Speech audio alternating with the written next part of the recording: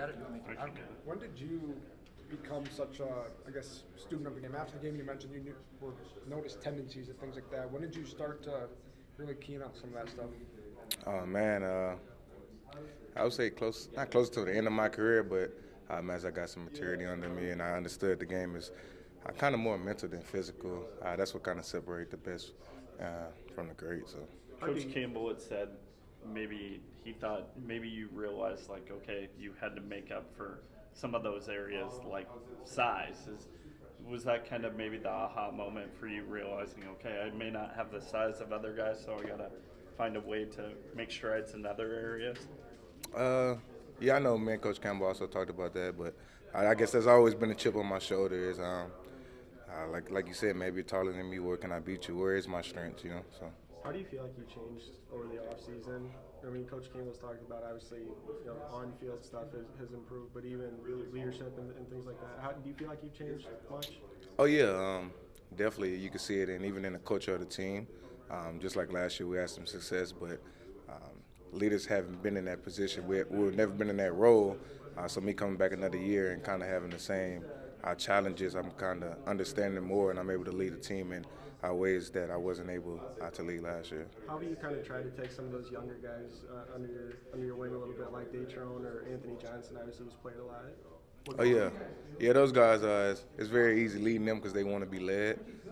But like I said, knowing that the game is more mental than physical, and I just stand in the present moment. I know young guys you can get to looking at statistics and things of the future, and that's one thing I kind of harp on, is just staying present.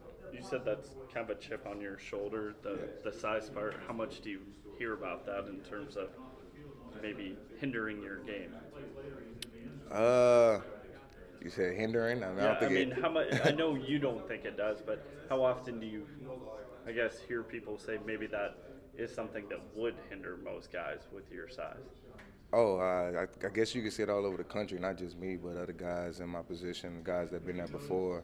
I know like a guy that Ellis Hobbs. I mean, he came through these doors before and kind of received the same criticism, and I did the unspeakable. So I mean, it's across the nation. So.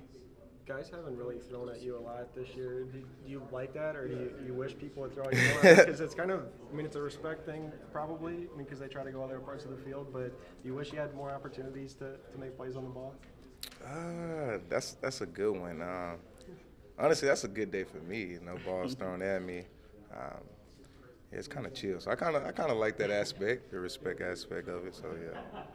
How tough of a decision was it for you? Because I remember it sounded like you were a little torn on whether or not you would come back this season. I guess what pulled you into coming back?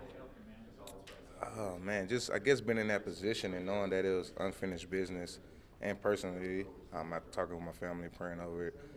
I knew it was my place to be back here, and I just leave what I had. So. Were you close to not coming back?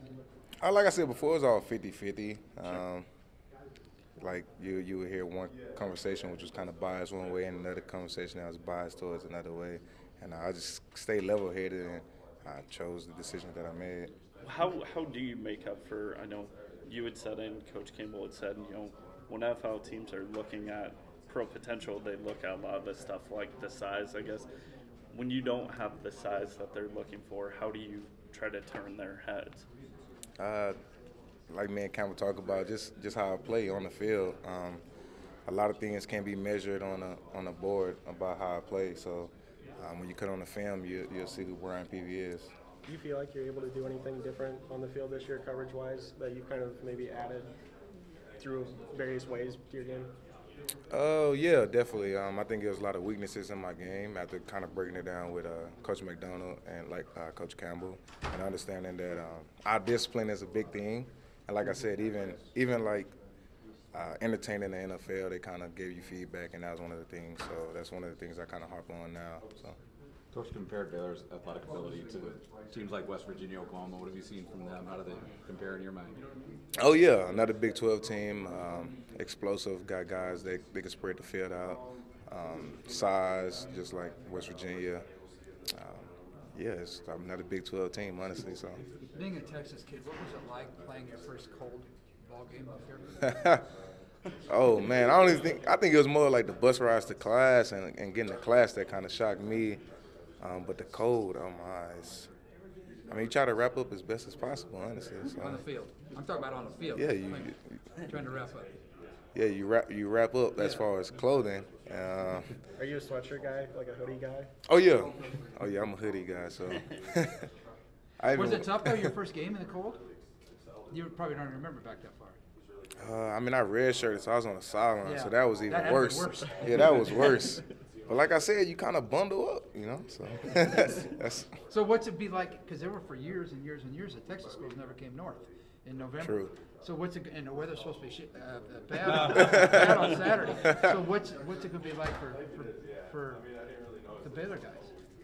they're gonna have to wrap up. Just like in high school, we even wore hoodies because we thought it was cold and What was that? 40, 50 degrees? maybe 60, but you hoodie, you hoodie up, you know.